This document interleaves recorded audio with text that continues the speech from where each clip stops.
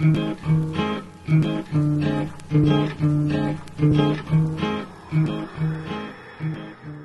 what's up, Motocross Action? I'm Chris Plouffe. We're here at Phoenix Supercross 2012. Yeah, last weekend at the round one of the Supercross series, Anaheim Stadium. Had a great weekend. It was fun, first one for me, so practice went all right, and I ended up qualifying around 35th, I think 34th or something like that. I got into the night show, which that was my first goal, and then the heat race came off to a decent start, and I ran in like 8th or 9th, and then like 2 laps to go, Jason Anderson got by me and 2 others, and then it was a last lap battle, and I ended up missing it by 1 spot. I finished 10th, and then went to the LCQ.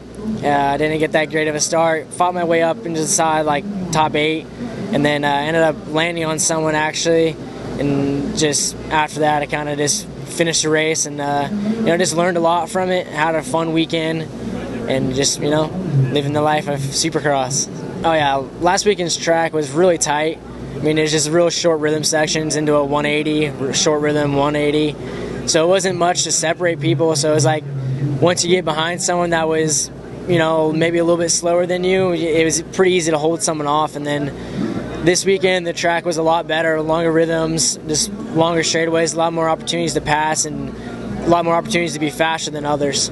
Yeah, first practice went all right. It was just a little muddy, and then went out for the second one. I put down a decent time, and there's like 3rd lap, I was with Swanepoel. I think he was first, I was second fastest, and then just was on another hot lap, and ended up wheeling over the step on, step off lip, and just endoed and threw me over the bars, and then just power drive myself into the next roller, and ended up separating my shoulder really bad. So I'll be out for probably the rest of the season, and I might be back for the last 3 West Coast rounds, but we'll see once I get it all figured out. Yeah, I got a new team, 5150 Energy Drink. They're awesome. They've been behind me from the beginning of this, and they'll be behind me. They're awesome, great people. And I got Naveen building my motors.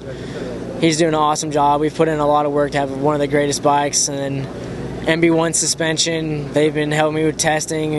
We got started a little late with testing, but we got a great bike, and I was so happy with everything, and I'll be back for it. But then I got DC shoes, Troy Lee Designs, Spy goggles, Def gloves, Ashik knee braces, Skull Candy headphones, H&S Electric, Moto FX graphics, FMF pipes, and my mom, my dad, my sister, my whole family, and my friends back at home, and just everyone for supporting me and just rooting me on every weekend.